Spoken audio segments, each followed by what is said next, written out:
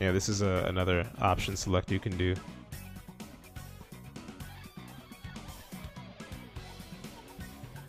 So your options here are you can tech the throw, you can block their attack, or you can I guess defend against an assault with a jump back A. And that's really going to depend on your character.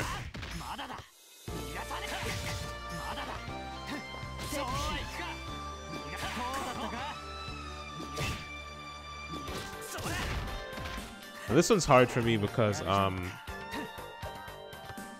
using a hitbox.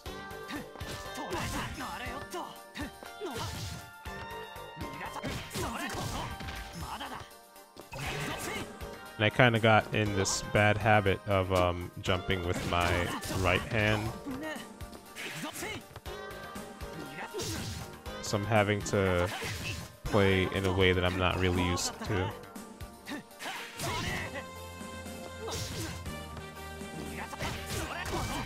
Today I'm jumping too early and I'm getting hit out of my jump startup, so I gotta delay it.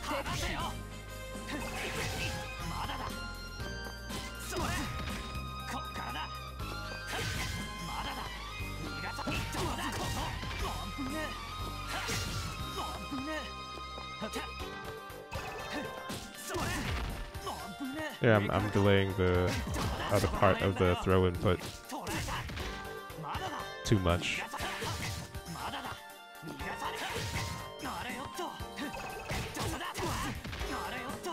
I'm pressing the button too soon.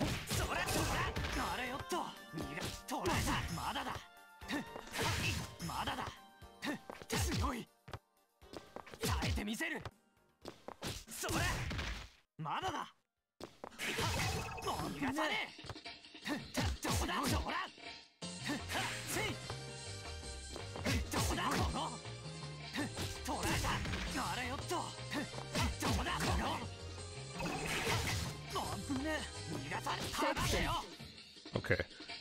So I kind of got used to the time, so I can explain a little bit. So when they run up, you want to sit on crouch block and then input a jump for 1 frame, so as quickly as you can, and then let go. So go from down back to up back to down back, and then right after you do the up back, you do 1A, and then while you're holding A, press D. So you're essentially blocking, then you let go of, well, you switch from blocking low to jumping back, and then go right back to blocking low, and then you press A and then D. That way, if they assault, then that 1 frame that you pressed up, you'll do a jump back, and by the time you go back to your down block input and press A, you'll be high enough in the air to do a jumping aerial, a jumping A. Or if they attempted to block you, then you would have tried to jump while you were in block stun, so you just continue blocking after you return to the blocking input. That way you're not blocking high while they're doing a low block string, you just get opened up. And then you plink into the D button, or just you quickly press the D button while it's still in that input buffer window of a few frames.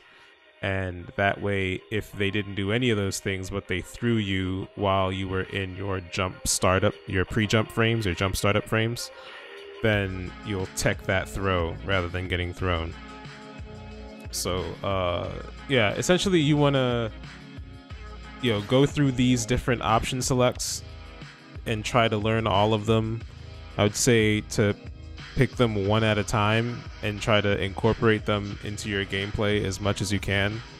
Once you get used to doing them, either the generic ones like the backdash tech, or the more character specific ones like the anti-air option select, just practice those and just try to go maybe one new option select per week or something like that, or however long it takes for you to get used to knowing that you have them to choose from and being able to perform them, because you'll see that it did not come to me very quickly, as I had to learn the timings for this character. So it'll, especially if you're new to this sort of game, it might take you a lot longer to get them down.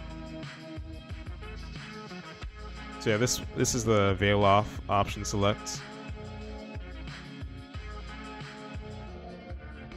And it's warning you that if you're in the infinite worth Axis activation conditions, then you can't do this, so you gotta be careful. But here you'll see that it's sit on crouching block and then wait, and then just input all 4 buttons at the same time: A plus B plus C plus D.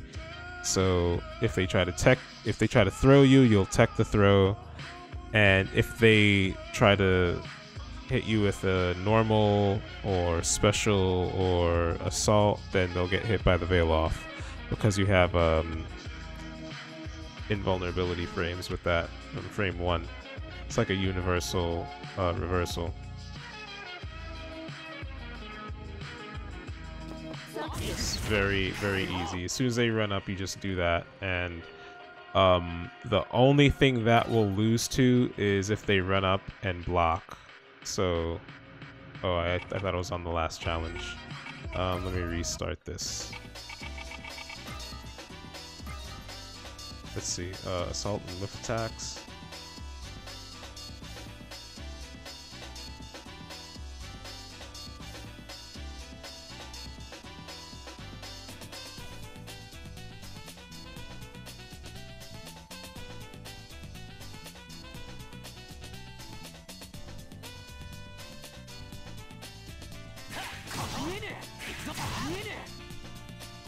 I'm not sure what they mean here.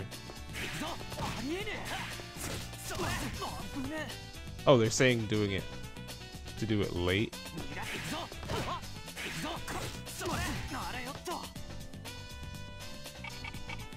Wait, what's their What were they saying?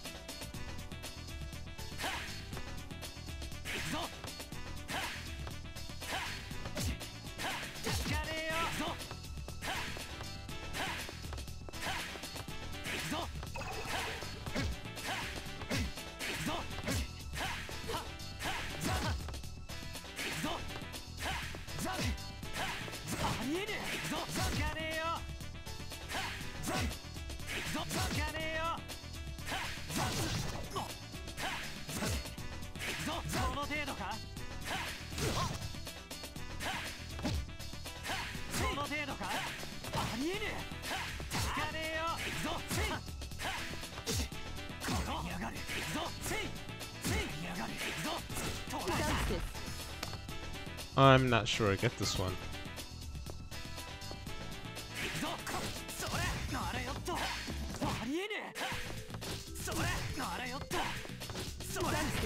Clearly they mean whiffing a normal out of an assault, but it sounds like they might be saying that oops. Sounds like they might be saying that you recover faster from a jump attack than from an empty assault. So if you're trying to whiff an assault, then you should do an aerial and whiff with it before you land. I think that's what they're saying. That sounds a little bit odd to me, but maybe that's something that might be on a wiki. I don't know. I'd have to look more into that later on.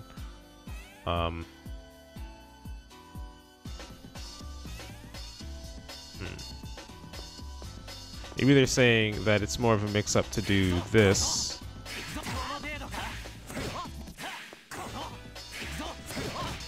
than to do this.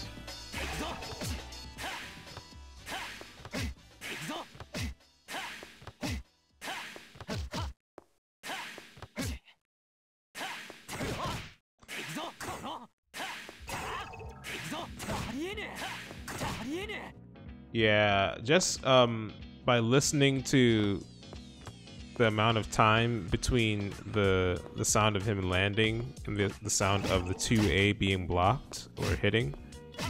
If I try to do an assault and then 2A,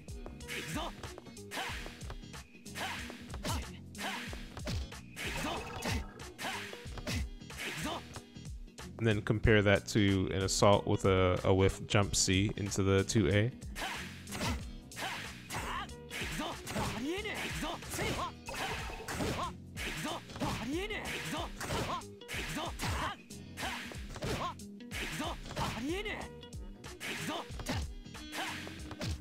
I don't know. It sounds like there's a little bit less time if I whiff the 5C, but it might just be the sound of the 5C startup, like, throwing me off. I'm not sure. But, I mean, the game is saying, it seems to be saying that that's the case, so I'm just gonna trust it.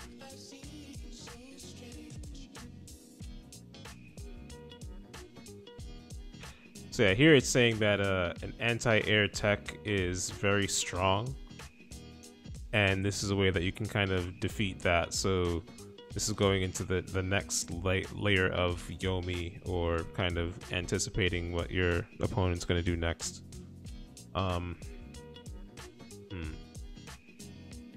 Bait the opponent into using the move and then striking at their failed attempt. Yeah.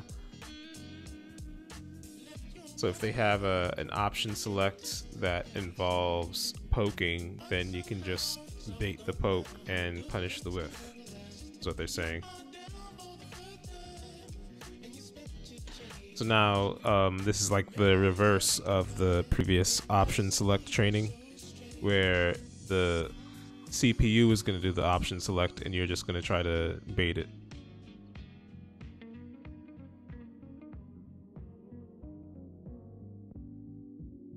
So generally what that means is you beat an option select by acting like you're going to attack, but then not attacking. So you like approach and then like backdash or block or something.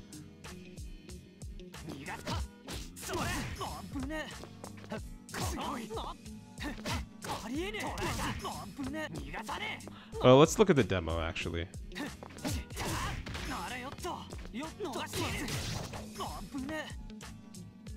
So yeah, I guess the CPU is supposed to go through a I guess canned series of things so that you can just practice the timing in order. So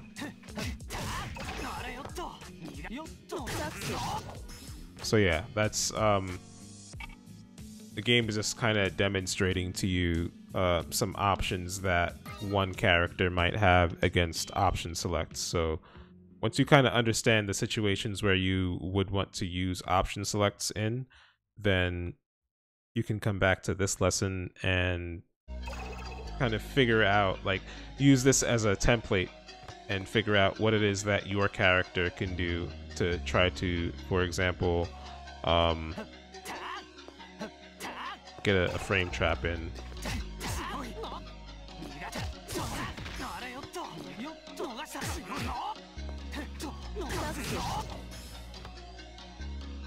So yeah, that's pretty basic stuff, but it's important. So try to make sure you spend some time into it. I would say that's the overall theme of the veteran course, is that like they get you very a very shallow dip into some aspect of the game, but then it's really up to you to spend the time to truly internalize it.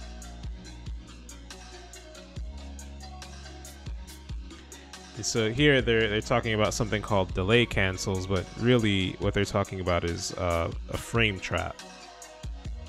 So essentially, when you're doing a block string or any kind of string, your opponent is going to try to steal a turn by pressing buttons themselves. So instead of simply doing a tight block string where your opponent is stuck in block stun and they can't do anything, you want to bait them into getting hit by delaying your attacks and just putting as wide a gap as you're willing to risk in between each attack, so that you end up kind of meeting them while they're trying to get a hit in.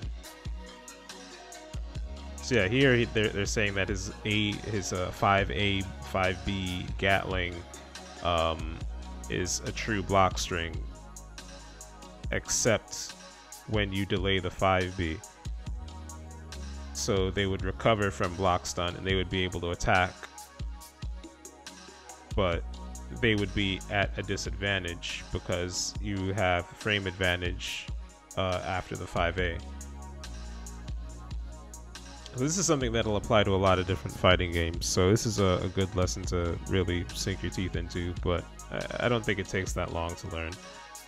Essentially, just do delayed attacks in your strings to try to open up your opponent.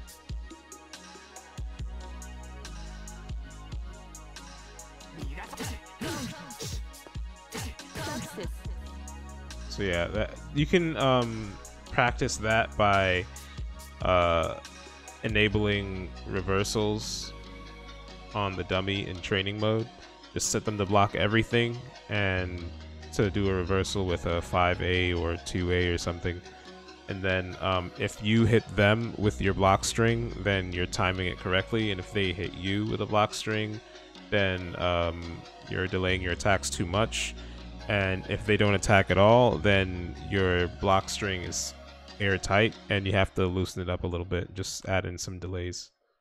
So I would say to, if you have your block string, to practice doing it on delaying the second hit, delaying the third hit, maybe delaying all three. But just keep in mind that the amount of time you delay your attacks by might impact the amount of pushback of each of your attacks on block. So just keep in mind that you might not be able to do your full block string if you're delaying all of your attacks by a lot, depending on the character.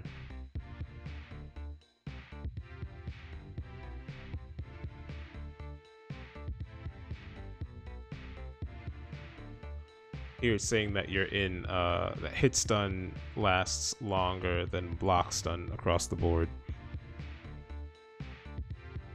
meaning attacks that barely connect into a combo have some open frames in a guard. You're just saying that you can punish unsafe attacks.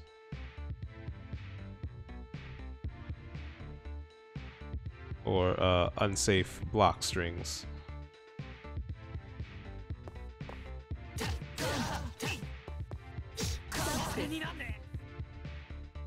Well, no, I got that wrong since you're the one on offense. So essentially, it's saying that this Gatling is a built-in frame trap, even if you press it immediately. So here, I'm just kind of dialing it in. You can see they're guaranteed to have enough time to press a button and get hit. This is another one of the many reasons why Hyde is a good character, is that he has little, he has a little bit of all of the strong tools you'd want a character to have, I think. Or almost all of them. It's kind of why the game is picking this character to demonstrate these techniques with.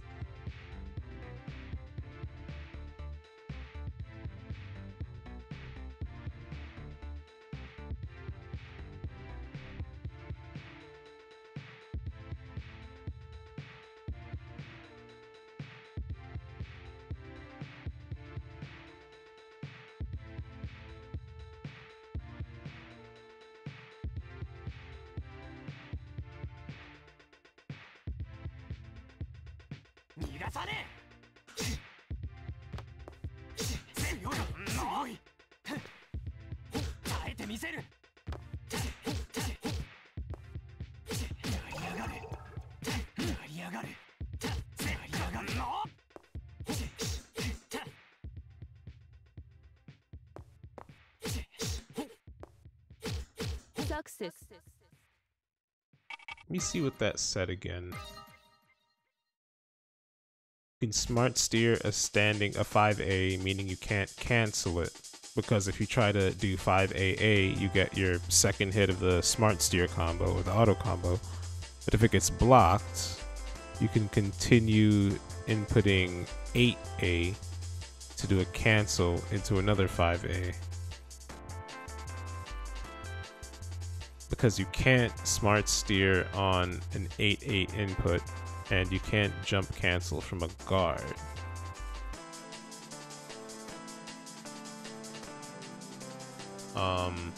I guess they're saying that you can do 3 A's or multiple 5 A's if you use the jump input, because it disables smart steer.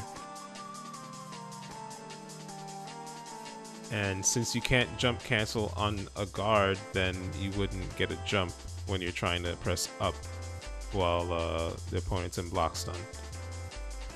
So I guess they're kind of saying that if you apply those aspects of the rules of how those attacks work, then you can get things like essentially doing a little hit confirm or block string with 5A rather than just 2A.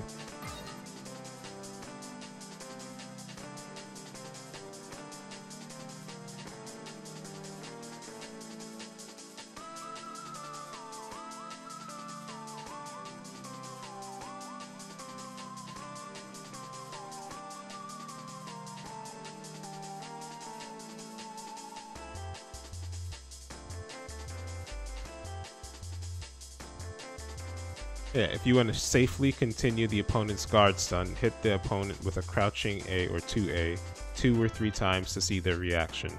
2A is a safe way to gauge the timing of your next moves.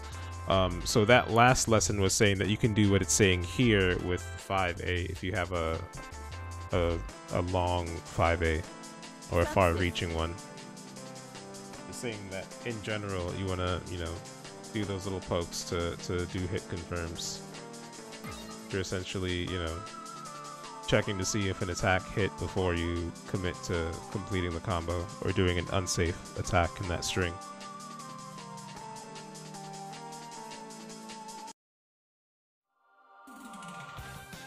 meaning you can stop some combos by countering from a successful shield. No, it's you can stop some strings, really, because you're not in a combo if you're able to shield. You can only do that from neutral or block stun.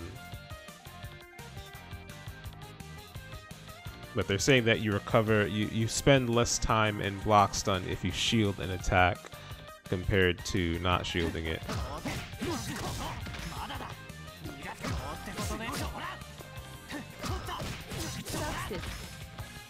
So that's how you can sort of create an opportunity window or steal a turn in this game, even when you're on defense, is by successfully shielding an attack.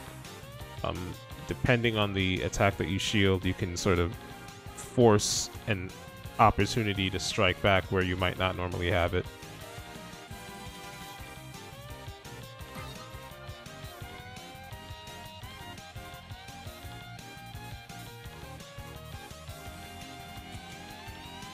You can counter with an invincible move after a blackout. I'm not sure about that term blackout, but we would normally refer to this as super freeze. So, for example, in a game like Marvel vs. Capcom, where you would see frame data or an attack, it would say that, you know, it has this plus that in the startup.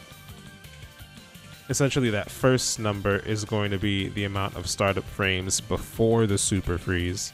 And then the second number after the plus sign is going to be the number of startup frames after the super freeze. But during the freeze, depending on the game, sometimes you can enter an input. And what this is saying right now is that during that super freeze for an EX attack or an infinite worth, you can enter directional commands, and then they actually made a game mechanic out of timing the button press, because they're saying that essentially your directions will go into the input buffer, but not your button inputs until the super flash ends.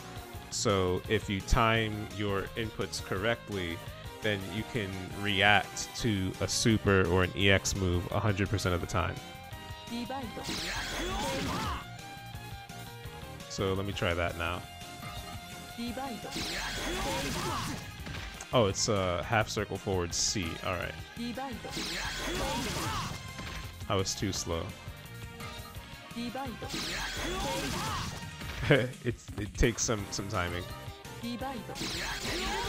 There you go.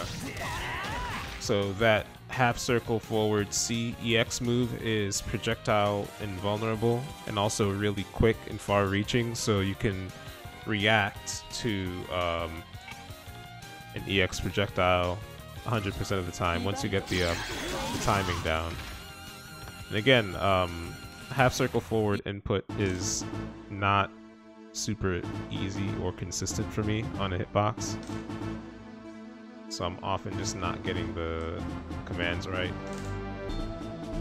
But there you go. We'll go on to the next one.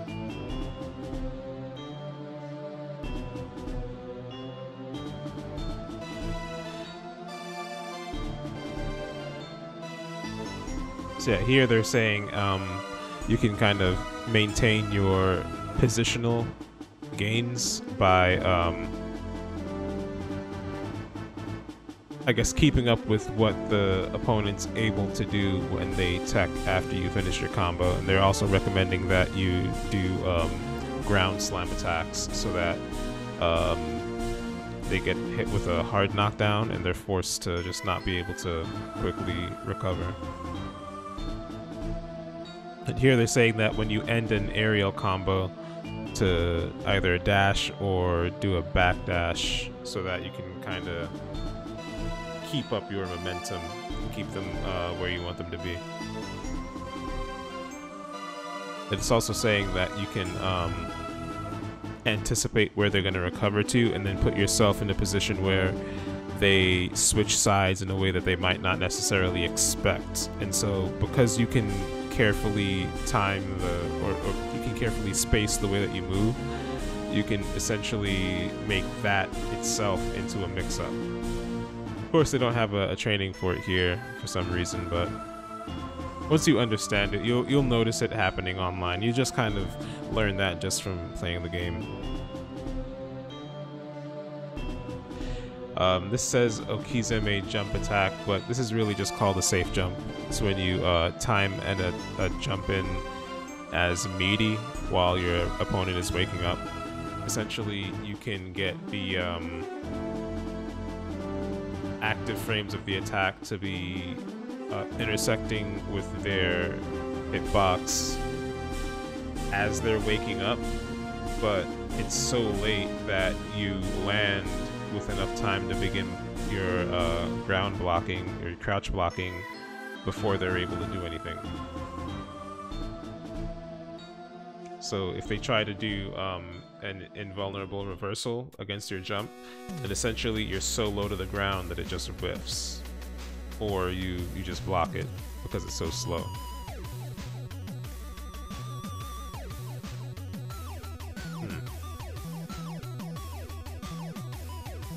Let me see how they do it. Okay, it's jump back area. Let me see that again. Yeah, so that's the safe jump setup. You do that. I messed it up.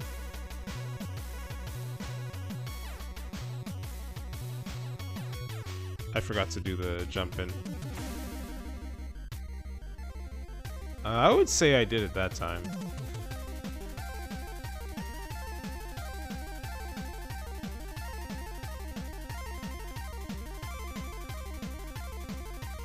Did it too early.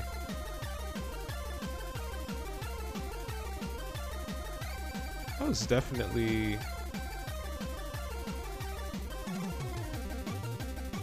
Yeah, I definitely did it right before. I don't know why it's not counting. I guess I did it too early.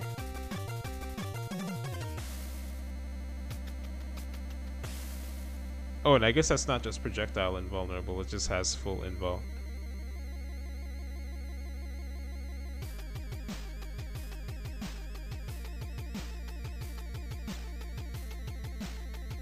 I guess I'm supposed to block this.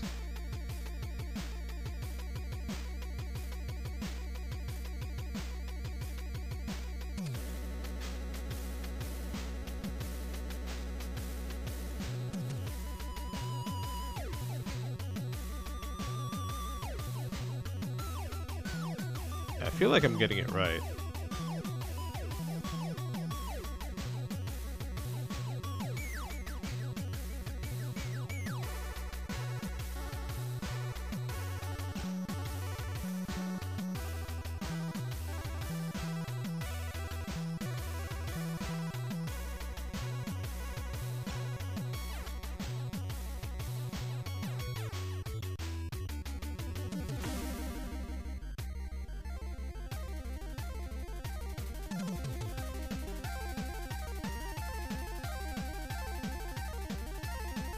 This is really weird.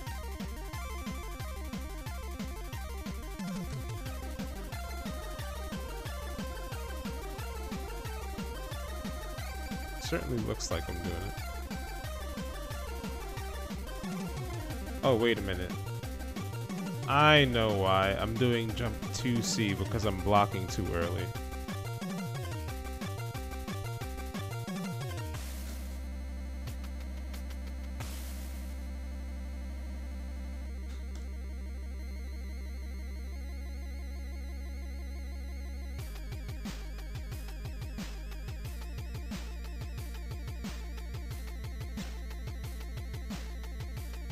I was just doing the wrong move.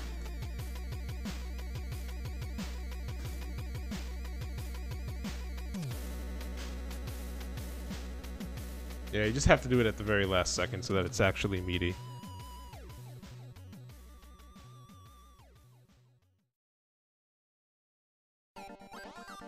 There it is.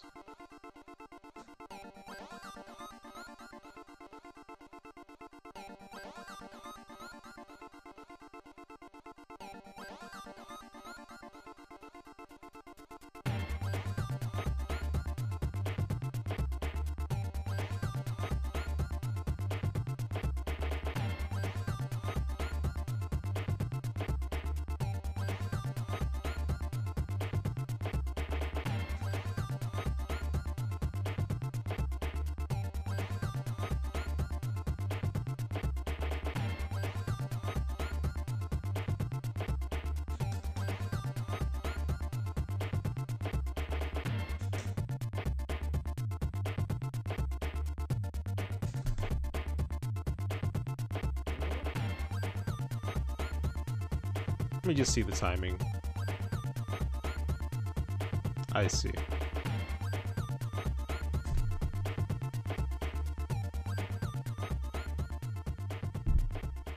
So essentially, I want to do the 2-2A into a chain shift and then block, but I want to do it really late so that I get the most active frame pressure out of this.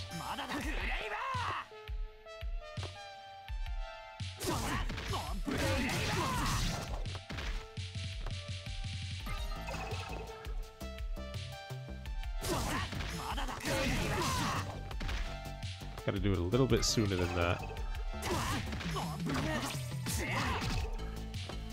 A little bit later then?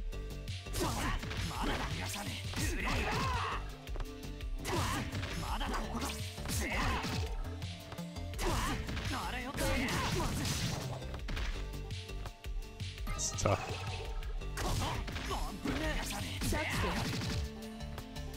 So yeah, you just kind of get the timing for it.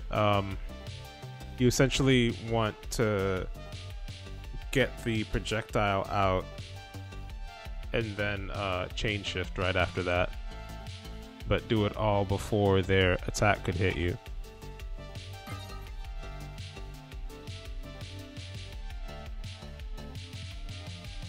Now this is saying how to defeat a backdash tech.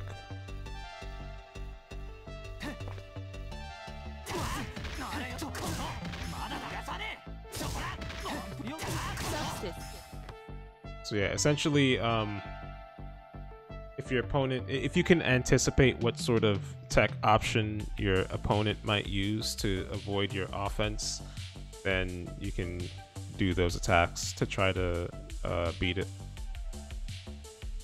Of course, it again goes into, I guess, not attacking in the situation when you would want to attack. Like, that's essentially how you beat an option select, but it's not always that simple.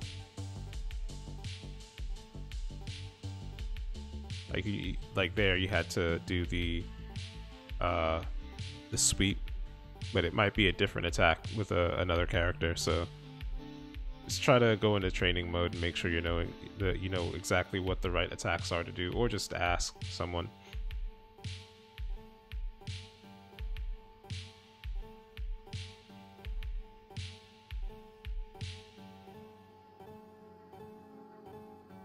So chain shift reversal is pretty much exactly what it sounds like. If you have Vorpal state and you get knocked down and your opponent is going to do something on your wake up, run some sort of Oki, then you can beat it by just mashing the D button and doing a reversal chain shift and just kind of taking that time to parse the situation and respond to whatever it is that they do. So that was a low attack, so I just blocked, but what I could have done was an invincible reversal, so I'm gonna restart here.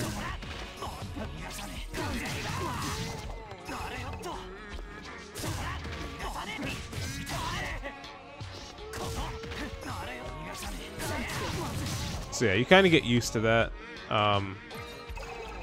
You get knocked down, you mash your chain shift, and if they're pressing a button, you just mash your reversal. I can just get the chain shift to come out.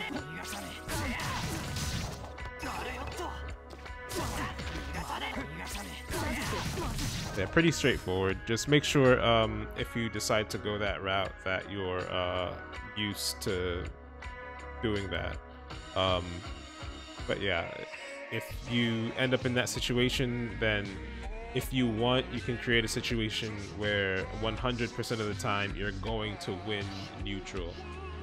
Just because you do a chain shift and, you know, assuming they don't block and then try to tech a throw or something. Like, there are ways of defending against the chain shift reversal, but at worst, you're in a neutral situation. So make sure you're able to do that.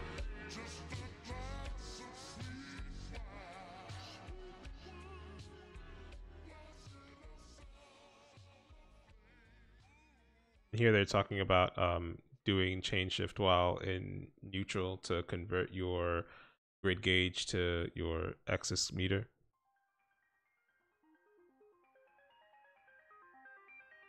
They can use it to counter opponents, reduce risk. So if you cancel out of an attack that's otherwise unsafe, you can make it safe by spending your Vorpal. Or you could just hold on to it and use the damage bonus to deal extra damage when you get a punish, and also take advantage of the Vorpal trait, which I don't think has been mentioned yet by the game, but we'll see.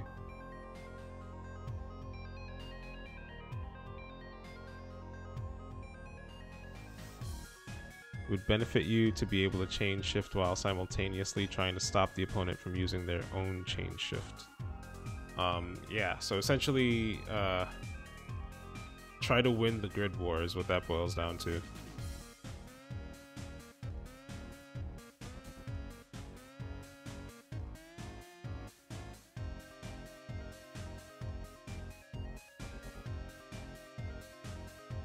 Yeah, something to keep in mind though is that when you chain shift and use up your grid gauge, you might be allowing your opponent to win the next grid war for free, so you kind of want to be careful how you time that.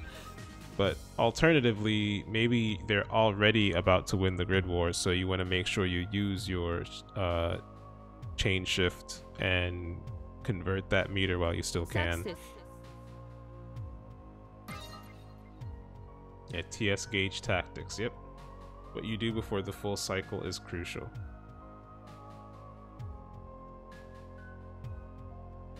Yeah, here they're just saying to start worrying about the TS gauge about 3/4 of the way in. So you essentially want to be looking down at the bottom center of the screen at least once every 7 seconds or so, and then make sure you're consistently winning the grid war. Success. I'm just waiting for them to mention the Vorpal trait, because it's weird that they haven't yet.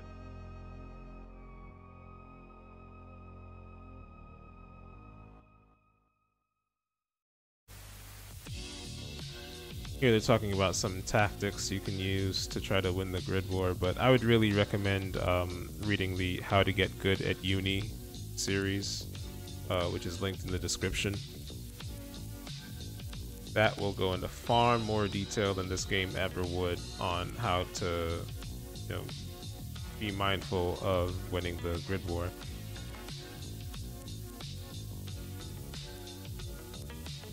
But yeah, here it's saying that it's critical that you're shielding correctly. So you have to try to learn matchups and know when you can and can't shield. Because some characters, for example, might use throws in their strings to try to trip you up if you're attempting to shield, or just vary their strings high and low to try to break shields.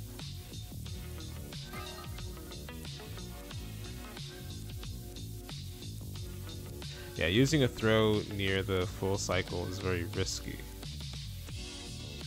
because if you win, you steal grid, but if you get teched, then you'll lose that grid that you would have stole instead. So it's like, be careful.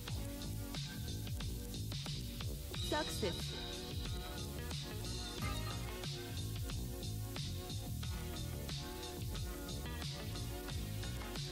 Yeah, concentration is when you allow your excess meter to drain so that you can fill up your grid meter.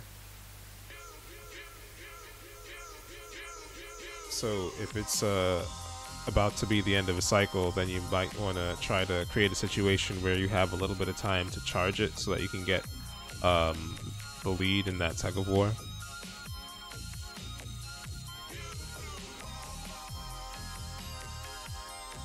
And then they're saying you can prevent it also by approaching and poking.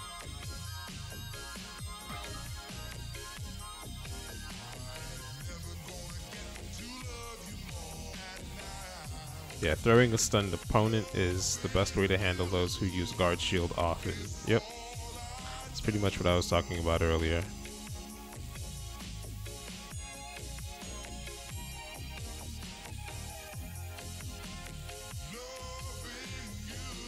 So this is saying that if you just try to do block strings all the time, your opponent can guard shield and gain a lot of grid and then win the grid battle. And then they can start to turn the tides.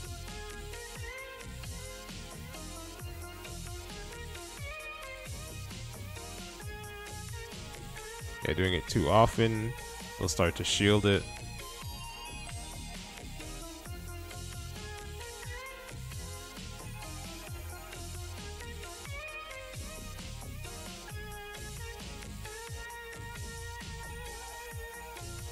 So you want to bait them into shielding, with delays, and stopping your combo early, and try to mix it up with throws.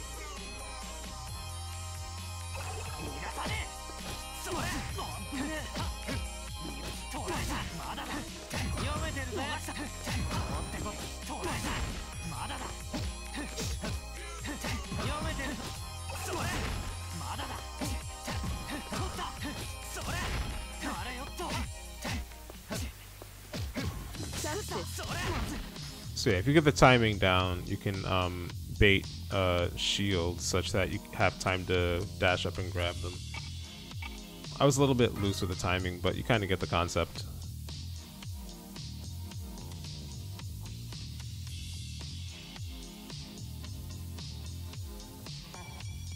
Yeah, so here they're saying if you hold 3 and mash D, so down forward, and then just mash the D button, essentially the next time your opponent leaves a gap in their block string, you'll chain shift.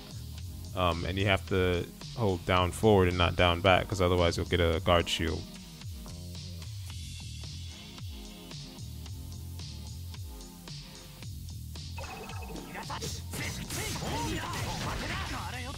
The saying as soon as you get the chain shift, you can do your invulnerable reversal. Well, I did the wrong one.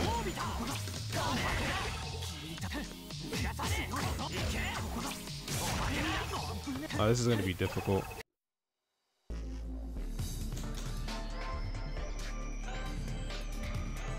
So yeah, I kept shielding there.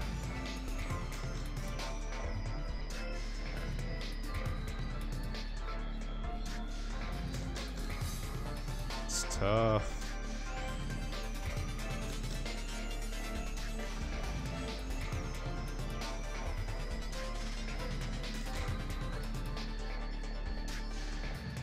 So yeah, it's pretty self-explanatory.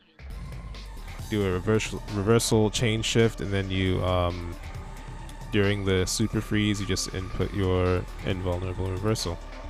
You just get an unbroken streak of invulnerability. You counterattack them. You can verify that they're in the middle of an attack or a block string, so they can't really do anything to defeat what you're doing.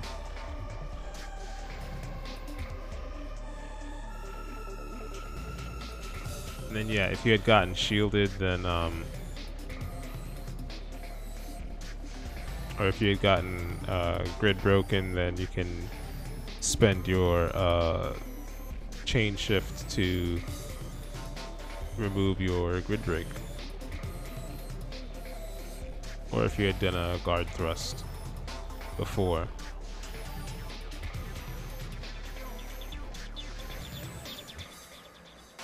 That counter with guard thrust.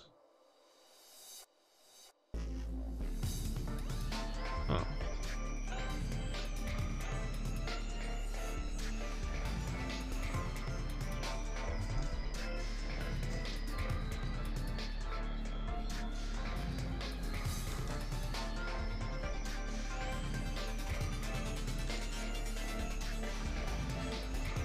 That is a funny case.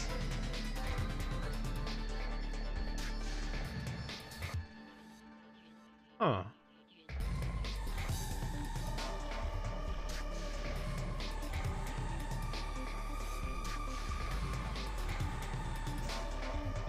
That's really interesting. So essentially what they're doing here is showing that rather than burning your Vorpal so that you can do the guard thrust, you can do a chain shift and then do the guard thrust while your excess meter is like draining your grid gauge into it. And before that process is done, if you do a guard thrust, it won't have a penalty. That's kind of cool.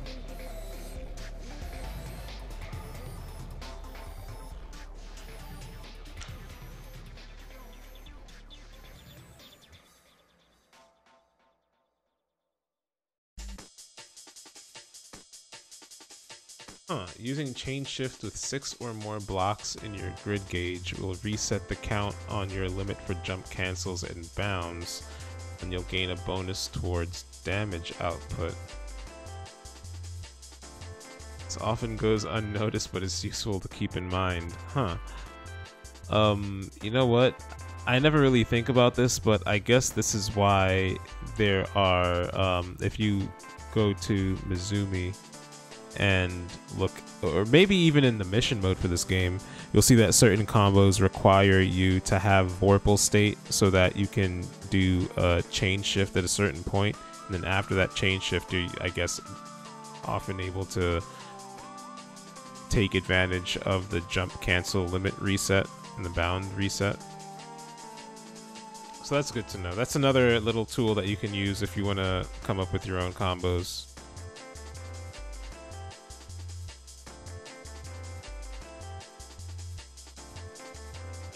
Yeah, here it's saying you should try to chain shift before you finish a combo, so that you can convert your grid gauge into excess before you win the round, because you definitely keep meter from round to round. So yeah, it's kind of saying you should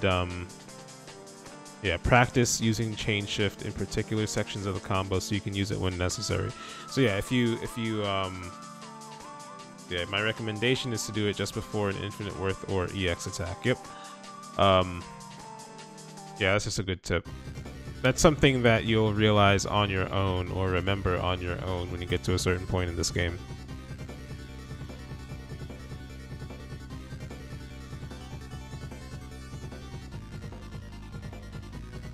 Yeah, if you land Veil off in a combo, you can remove the opponent's Vorpal state. Yeah, that's just something good to know if you have a character that allows you to do a Veil off in a combo.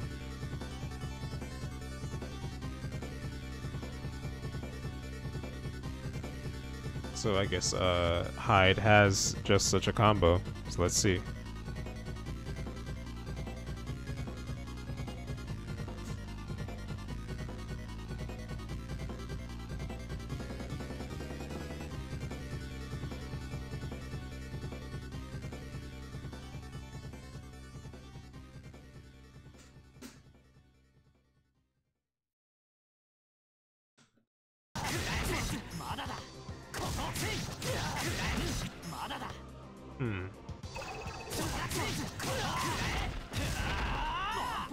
Okay.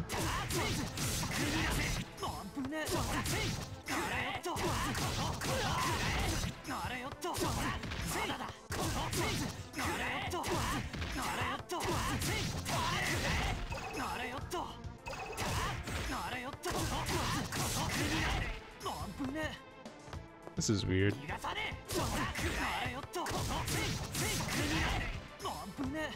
I'm not getting the veil off. Oh right, I gotta let go. There it is. I comboed into it. It's not easy though.